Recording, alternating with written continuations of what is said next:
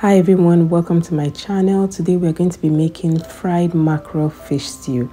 Now this is my favorite stew recipes because it's so versatile, it's easy to make, and it is delicious. So without saying more, let's get started.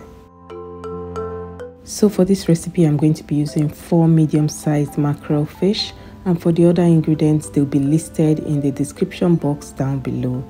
Now I've washed, cleaned and cut them into my preferred sizes, and I'm going to be seasoning them with some garlic powder, some onion powder, 1 seasoning cube and some salt. You don't need too much because the fish will also be going into the stew.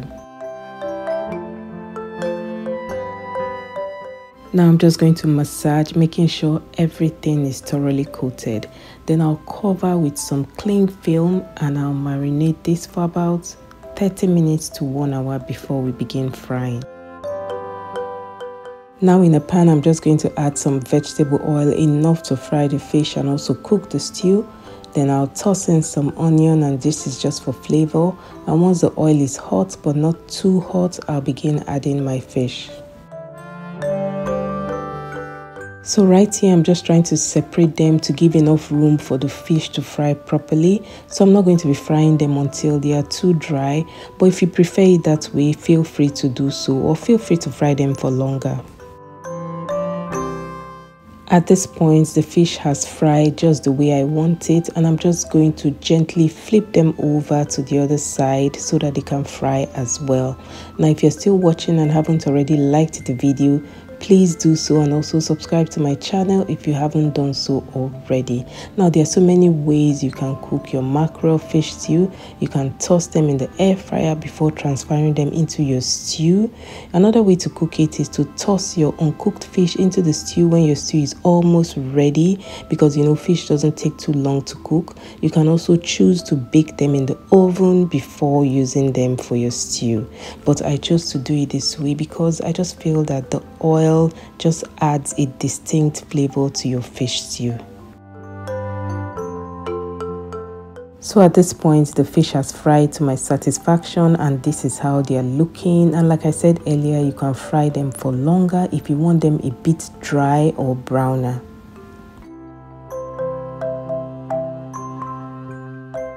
Next, into the oil I used to fry the fish, I'll add some chopped onions and some minced garlic. We're building flavors this way. I'll stir and fry these for about a minute.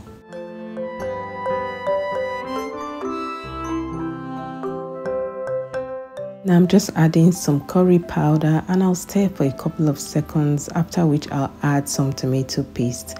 I love adding tomato paste into my stews because I think it builds the flavor even more. And I'm going to fry this until it breaks down and it turns from a bright red into a deep red like you'll see in the video.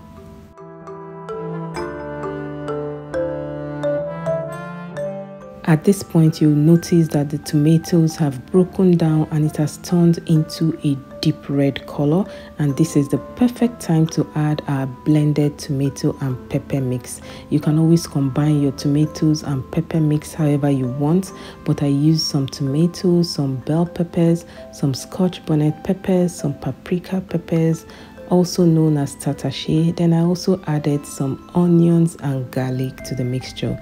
To reduce your cooking time, you can also boil this mixture ahead before frying your stew.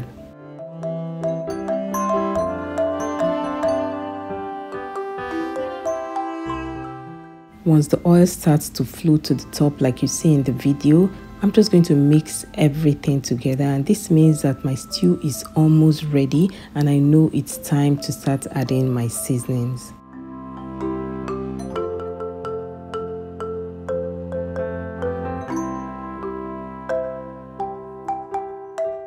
And to season the stew, I'll be adding some curry powder, some dried thyme, some seasoning cubes and some salt to taste.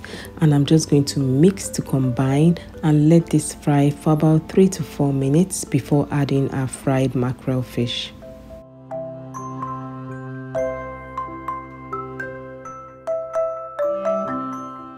After a couple of minutes, I'm going to gently add the fish into the stew, and this is the point where all the flavors combine to give your stew that distinct fish flavor that we're looking for. I'm going to let the fish soak in all the flavors from the stew, and you have to be careful at this point so you don't break your fish. Now everywhere smells really good, I must tell you, and this stew you can serve it with just about anything. It's so versatile. I'm going to let the stew cook for about 5 minutes on low heat, after which your mackerel fish stew is ready to be served. Now this was my Sunday stew and I served it with some white rice. I hope you try this recipe out. Thanks for watching, and don't forget to give the video a thumbs up and subscribe to my channel if you haven't done so already. Thanks again for watching. Bye.